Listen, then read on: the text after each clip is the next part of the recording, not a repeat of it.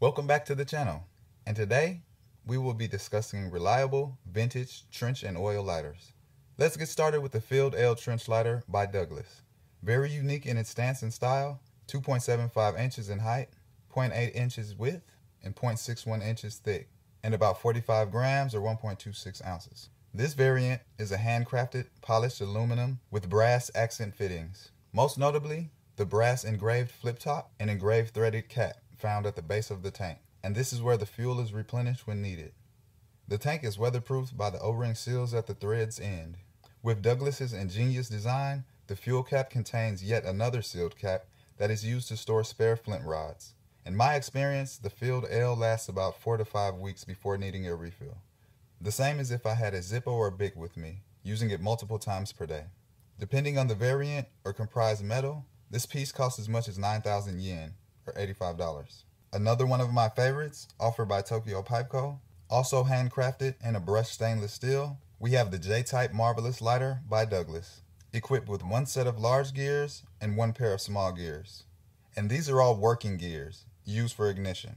Similar to a Zippo in shape, and in the fact that they are both oil lighters, this is where the similarities end. To ignite the flame, the user's thumb spins the first pair of larger gears, in turn actuating the smaller gears, which simultaneously unhinges the wick cover as the striker ignites the wick. This has to be one of the coolest lighters I've owned. There's the usual wick and cotton setup, but underneath that is a reserve tank that periodically soaks into the cotton, giving the Marvelous Lighter a 6 to 8 week use time between refills. The Field L, on the other hand, has a metal bar that when pressed retracts the flip top while simultaneously engaging the striker, resulting in a flame.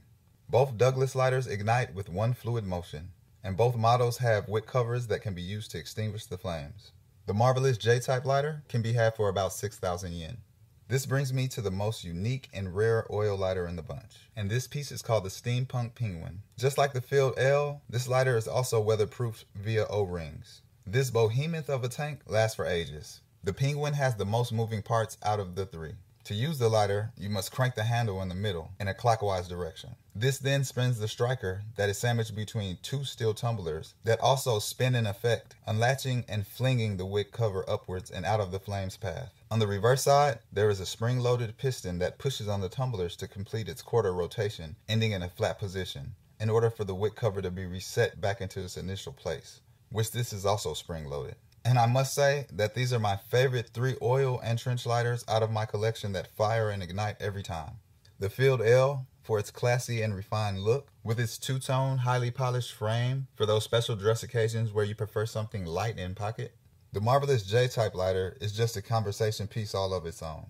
And in my experience, the working gears, it just blows Zippo lovers' minds to pieces and bits every time. And the Penguin, well, we'll just say it speaks for itself. It's rough, it's rugged, but I love it. And it's definitely the outdoorsy Coachella Festival type of lighter. The Penguin is also great for sending smoke ring signals to passing pilots up above.